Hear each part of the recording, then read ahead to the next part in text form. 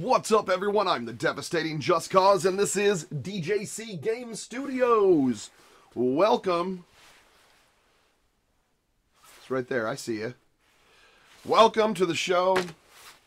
And welcome. I don't know what this was, but I know what this is, and this is Intellivision Revisited. Amico!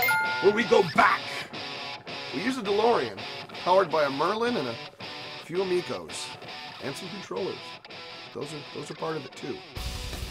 We are going to look at what you get in an Amico. So we got Founders coming soon. So let's see what we're getting as far as all the pack-ins. Let's talk the pack-in games. Now, number one, a great undersea adventure and a retro reimagined title from the original lineup of Intellivision, and that is Shark Shark. This was fantastic with kids, families. Kids were playing this with their parents a lot. You had a really cool thing with the controller. Basically, all you're using is that disc, that dial. You could spin it around like a steering wheel. You can go left, right, up, down. It's however you want to control it. This is what really shows off the feature on how that disc controls, how it looks, and how it feels in a game. And I tell you what, this was probably the most popular played next to, like, well, let's talk about this other one, which is Astro Smash. We all remember Astro Smash as old retro gamers, right? And a lot of people don't, but, you know, if you're an older retro gamer like me, not that old, but it is a really good experience. Astro Smash has some of the best orchestrated music of probably any of the games I played, and that's like my most anticipated. And because it's a pack-in, I get to play it right away, right out the box. You plug in and you play already on the console. But it is one of my most anticipated ones. I was a fan of the original one. My dad used to play it all the time. He'd play it with me. But then you have another one in there, which is another retro reimagined Intellivision original with all new graphics and all new stakes. Not stakes, but maybe flags. No, it's skiing. And going downhill, you want to avoid those flags, because when you hit them, it makes quite the thump.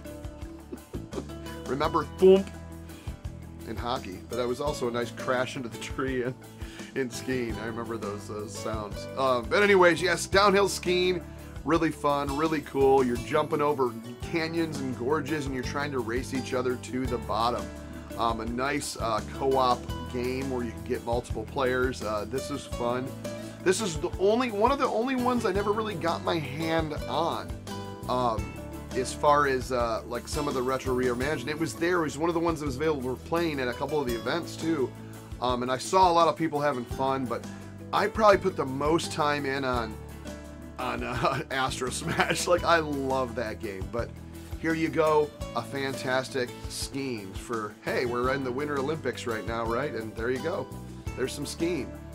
Next up on the list is Farkle. Now, Farkle, I believe, is like a Yahtzee style game. You know, it's like saying, hey, I want to play Go Fish or War. This is a dice counting game. These can be very fun.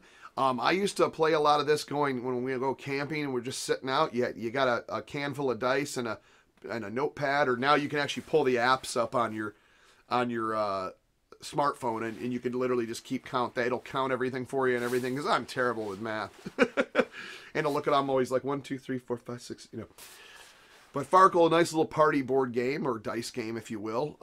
Really interactive with the screen and shaking up the dice and everything like that. So I really thought that was shaking up the dice on your controller, then throwing it out on the felt, I should say.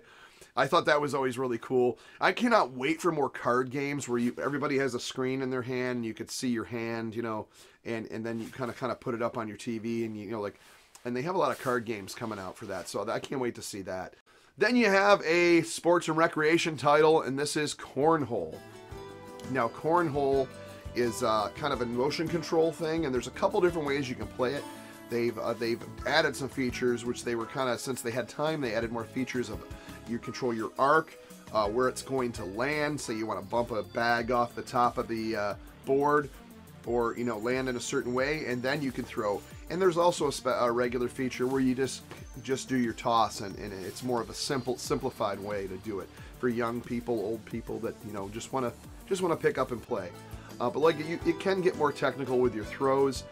Lots of different boards, lots of different areas all over the world you can play. And this is actually the American Cornhole League. Like they're putting their logo on this, you know. Just like they're going to have MLB baseball coming out most likely later in the year for this or whenever, you know.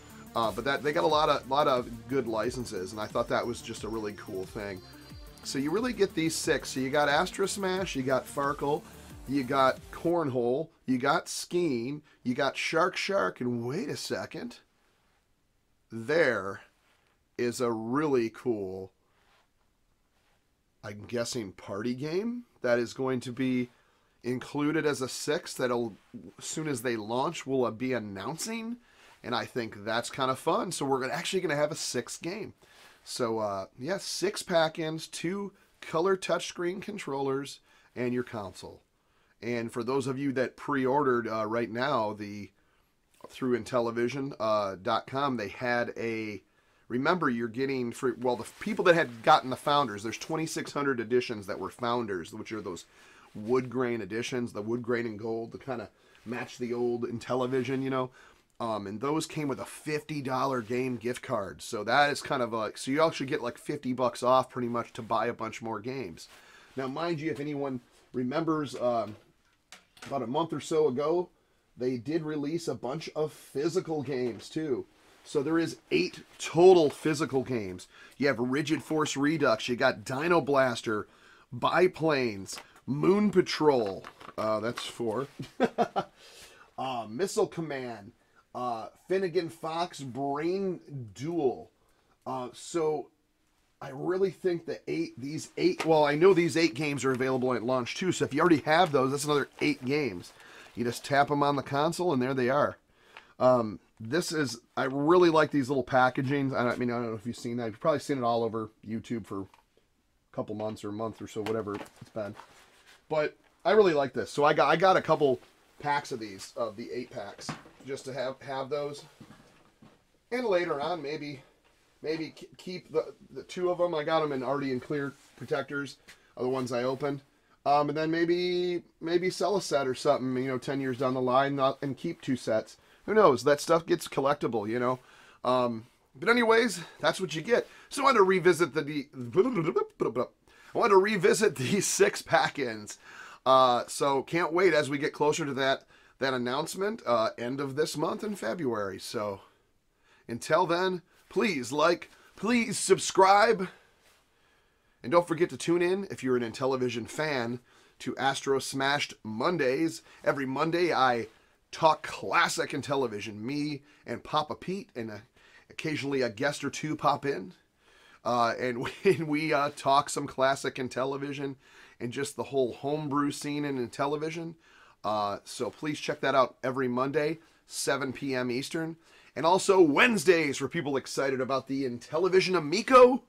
We do a all-fan live stream, so come on in there, talk what could be this week on Wednesday at 9:30 p.m.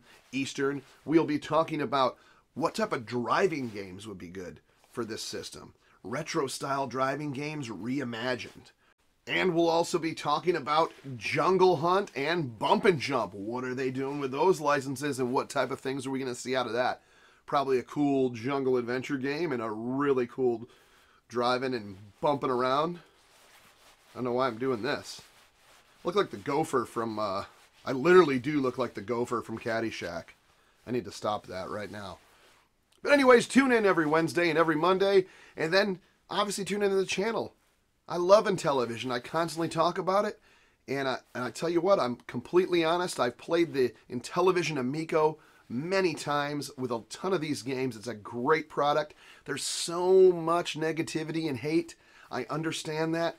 But if you look past that at the product, it's fantastic, and I cannot wait to show it here and play it here on this channel. You guys take care now. Oh, don't forget to subscribe. I already said that. Darn it. Almost flawless. Only a couple cuts. Only a couple jump cuts. Okay. Let's stop. I'm going to stop.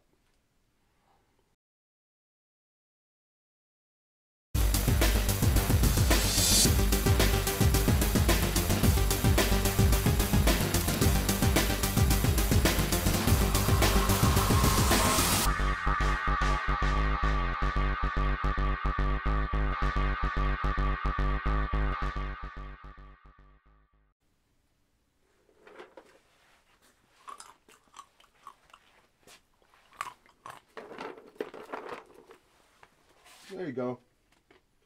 Come on, eat up.